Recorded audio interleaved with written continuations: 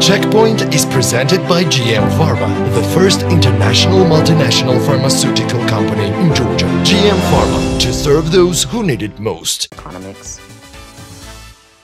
And before we say goodbye, we have one more interview to offer, which will give you the wrap-up of the pension reform in Georgia and also give you a peek into its future developments.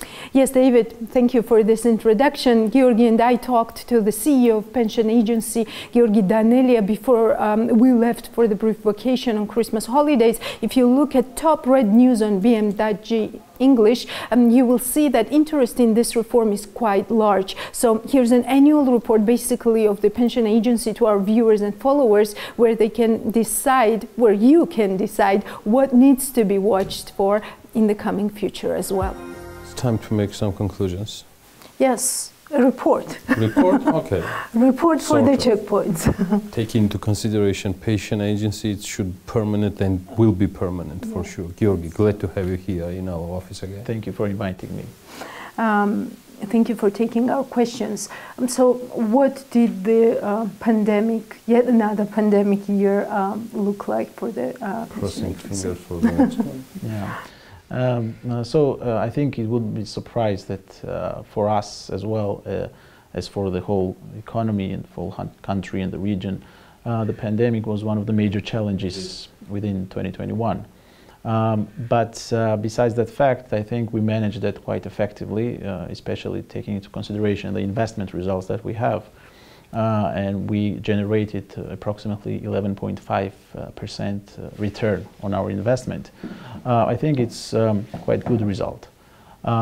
Especially if you look from the initiation of the investment office and from the starting point of investment activities, we have generated approximately 6% of real return, which means that we have 6% above the inflation for that period. Oh, okay. So that's quite a result, I believe.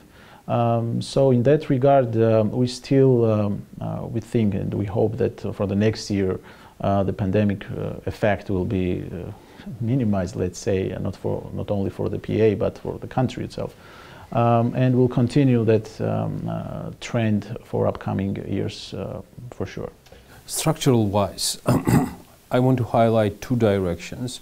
While we'll more or less touch already inflation, its future and possible amendments, let me say so, because you were in a process with our MPs within the parliamentary committees, etc., in regards of some specific amendments, and at the same time my next question goes to the confidence, which is my major key issue in regards of PA. So let's begin with the amendments. Okay. As for the amendments, I think we discussed it in the beginning of the year that we were trying to have some kind of technical amendments in the law, which stem from our practice already, how things should be done, etc., etc. And then our investment board expressed willingness to add some, let's say, amendments that might be connected to investment mandate. And to expand it, right? Yeah, so basically we mean that to expand and some kind of give more flexibility to investment office to, let's say, have more diversified portfolio, because as we see, investment area of our potential or possible investments is quite limited. And so given the constraints, the risk constraints and limits that we have in the law, so that's why I think that was the main reason why investment board and I share their, let's say, ideas and share their thoughts that that might be a good and effective amendment for activities, investment activities as a whole. So that's why I think if we can, let's make it happen, that will only benefit the beneficiaries because it will somehow boost their rate of return. Do you agree with me that confidence, what I've already touched, is something what should be permanently taken care, overviewed, monitored from PA team as well, not as well, first of all, from PA team itself? Definitely. And as for the confidence, I think the best answer to that problem is our results. And the fact that we already have beneficiaries who already are benefiting their own savings. We already paid out, as we call it, their savings to them. And the amount of total payouts is already more than 2 million Georgian lari. And besides that, as time passes, they see what we do, how we treat their savings, how we invest their savings, and I think that's the best answer to their concern. They can feel more safe and confident as they follow our results. Of course, we try to spread the information as much as possible. We want our beneficiaries to understand what kind of scheme it is and how they can benefit from it. And that, of course, as more information and more aware they are about the scheme and about their savings, I think the more safe they feel. Of course, and more they feel that this is their money that is being managed by professionals. Expansion of the mandate and also the confidence, and I would like to link these two together. Do you think a special depository has changed the picture, and is the need for expanding this mandate based on the assessment of what special depository has already achieved in terms of investments? My answer is definitely yes, because special depository was one of the requirements of the law, and before that we were unable to diversify our portfolio, simple as that. After that, and after signing the contract with the special depository, which took quite a work and time because it was a very complex contract, we are able, our investment office is able to diversify the portfolio, which means that they can more effectively manage risk and more effectively target the return they want to target for our beneficiaries. The special depository, and there might be some confusion within the beneficiaries of why it's called a depository. Do we put all our money in one bank or whatsoever? So it's more like a safe. It's a safe, it's a one line of defense, as we call them. They control how we make decisions, let's say, to put it simply, how our investment office makes decisions.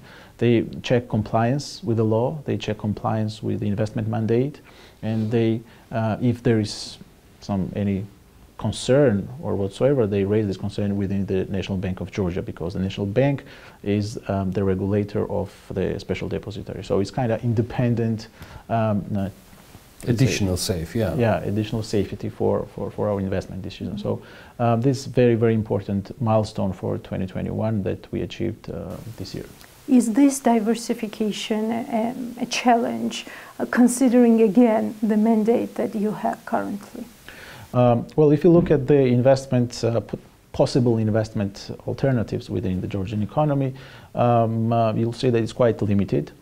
Even though we have this diversification possibility, you still cannot invest all the money that we have now, because we have quite strict requirements in the law. There is written that, for instance, we can invest in the company that has sovereign rating or one notch below, which is very limited in Georgian economy. So, for instance, one of the amendments that might be discussed within the relative bodies is that this rating requirement may be a bit loosened, because, for instance, if we look at the companies that have sovereign rating -2 notches, that a bit increases the potential investments that we have. So all these little details all together make the big picture. So in that regard, I think if we go in that way, and if we get that amendments, and that even this diversification would be more effective. Just in time to follow PA team with BM.GE TV. Yeah, that's so true. That's so true. So what's on the agenda in 2022 already, and what will be your main message that you want to put out to the stakeholders of PA? Well, I would divide milestones in two parts. The first one is the investment activity, and the second one is the operational activity. For investment activity, for sure, it would be definitely will have more diversified portfolio. Definitely will have more interesting investment opportunities arising domestically and internationally as well, because as you know, we have a limit of 20% of our portfolio can go into MSCI index, for instance, or into global instruments. So that's one of the things, because we'll really start the diversification process, and in 2023, when we are able to invest not only in the low risk portfolio but in medium and high risk portfolio, that will be a very good preparatory time for us, and we'll have some time to prepare for that major milestone that we'll have to face in 2023. As for the operational side, we will definitely make our services available digitally, electronically, because we have to, I mean, our beneficiaries have to have PA is not covering regions with we're not covering physically. We have just one office in Tbilisi, so everyone has to have option to use our services through their personal electronic pages that are available, by the way, within the pension electronic system. So that's very important milestones, and even pension payments and all the paperwork that is connected to the pension payment should be done electronically. Everything should be done electronically. So that's one of the very important milestones that we have, because the agency, I mean, the beneficiaries, the number of beneficiaries increasing, payouts also increasing, so we cannot have everyone coming to our office, right? So we have to have some kind of availability through different channels. So that's one of the things that we're trying to achieve. Wonderful. Wish you success then, and we'll follow up with BM.GE. Definitely. Thank you very much. Thank you so much. Good luck. Happy New Year, and yes, wish you Happy success. Thank you. Exactly. The Checkpoint is presented by GM Pharma, the first international multinational pharmaceutical company in Georgia. GM Pharma, to serve those who need it most.